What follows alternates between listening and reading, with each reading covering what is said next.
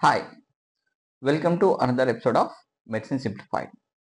In this video, we will know how face is developed.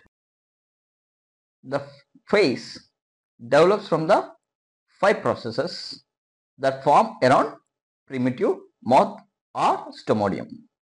These 5 processes are single frontonasal process, 2 are paired maxillary process, paired mandibular process, and frontonasal process forms forehead, nasal cavity, nasal septum and philtrum of nose. Maxillary process forms lateral part of upper lip and upper part of cheek.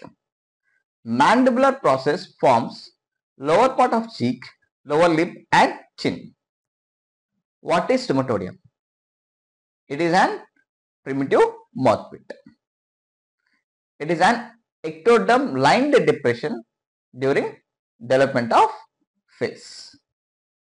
Separated from primitive pharynx by buccopharyngeal membrane. The membrane later breaks down and stomodeum opens into mouth. As you can see in this picture, stomodeum is surrounded by 5 processes. Development of face. At the end of 4th week, 5 swellings known as facial primordia appears around primitive mouth or stomodeum. Facial primordia consist of mesenchyme derived from neural crest and formed mainly by first pair of pharyngeal arches. Frontonasal process is formed by proliferation of mesenchyme around developing forebrain and forms middle part of upper border of stomodeum. Paired maxillary process of first arch form lateral part of upper border of stomodeum. Paired mandibular process of first arch form whole lower border of stomodeum. In ventrolateral part of frontonasal process, the surface ectoderm thickens to form an ectodermal elevation known as olfactory placode. Olfactory placode invaginates into underlying mesoderm to form nasal pits. The mesenchyme around the margins of nasal pits proliferate to form horseshoe shaped elevation known as nasal process.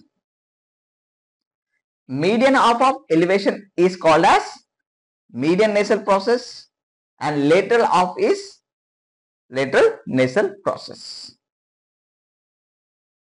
Development of various parts of face. We know that frontonasal process forms forehead and bridge of nose. Nasal pits grow deeper to form nasal cavities. Median nasal process form dorsum of nose, primitive nasal septum and philtrum. Lateral nasal process form sides and alea of nose. 2 maxillary processes grow medially below developing eyes and fuse with lateral nasal process to form lateral part of upper lip and upper part of cheek. 2 mandibular processes form the lower lip and lower part of cheek and chin. The surface opening of stomodeum forms oral fissures and lateral angles of oral fissures are formed by fusion of maxillary and mandibular process. This is how face is developed during embryonic stage. If you like this video, please share, like and subscribe to our channel. Thank you.